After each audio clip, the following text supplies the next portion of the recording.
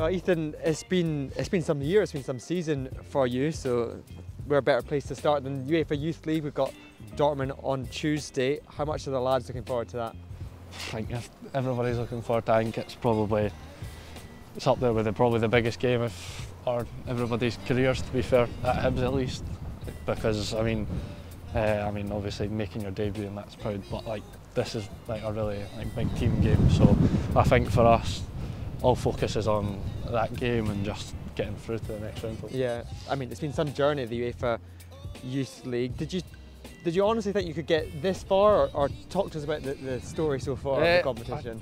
I think honestly, in ourselves, I think we could, but I didn't play the first leg, obviously I was injured, so I was sitting in the physio room refreshing Twitter every like 2 seconds, but obviously the first leg was, I think the boys said they were a wee bit disappointed with the result. I think they could have got something out of it, but I think 1-0 over there in our first game, like as a group playing in that type of stage and the stadium and stuff, I think it's a good result. And then obviously took them back to Easter Road, and I think we wiped the floor with them, to be fair, but obviously they got a goal that took it to penalties, which was probably a better way to do it in front of the fans, but I think we were more than due the win, I think. Yeah, overall. You had the guts to take a penalty and scored. What was going through your head when you were stepping up to hit that? I mean, I think it helps when you play well in the game. I think everybody was confident where we didn't miss a penalty, so I think you can see that. But like, I know where I put my penalties, and I knew where I was going, and I just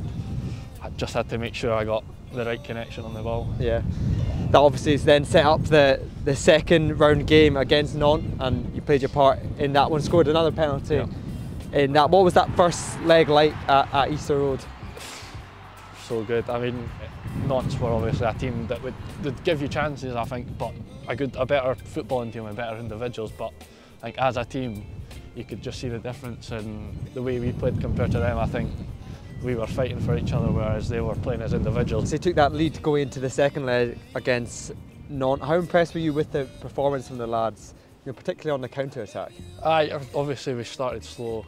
I think them scoring gave us a boost in a way that we really needed to start playing our game again. But I think once they scored, I think we got a lot more comfortable.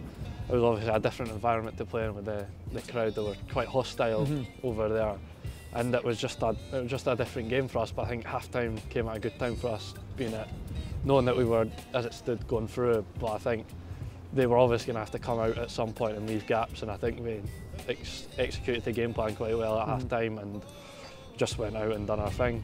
A week later it was the draw for the next round, the playoff round of the UEFA Youth League. How buzzing were the lads to get Dortmund? I mean, any team you got in that is obviously going to be a really tough test. I think you're in the competition to play the best team, so bring them on, I guess. Away from the Youth League then, it's been some season for you. I think it's 20 goals in your last 16 games for the dev squad and the Under-18s. How much have you been enjoying your football this year?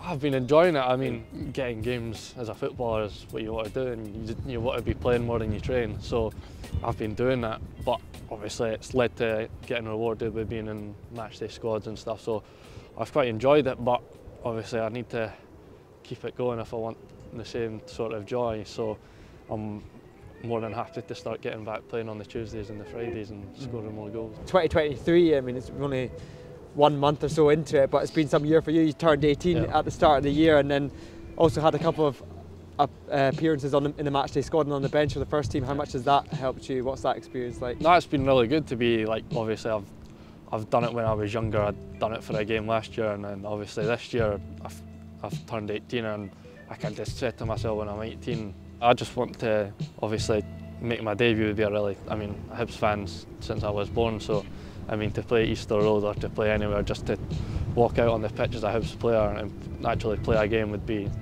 unbelievable.